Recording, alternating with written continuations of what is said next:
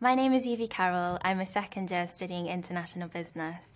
My degree subject is made up of tutorials, lectures and independent learning, and today I'm going to speak about tutorials. Before each tutorial, we're asked to prepare in advance. We're usually given reading lists, which we have to complete before each tutorial. We are given websites to look at, e-journals to look at, and we have to prepare by writing our notes down. In every tutorial, there's about 5 to 15 students, and these are led by the tutors, which are usually masters or PhD students. And then when we come into the tutorial, we are put into small groups, and we're asked to discuss our ideas, generate new ideas, and then feed back to the class. During our tutorials, there's lots of support given.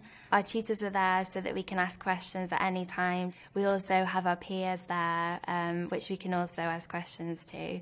If we need help before the tutorial, we can email in any of the tutors and they'll provide you with help.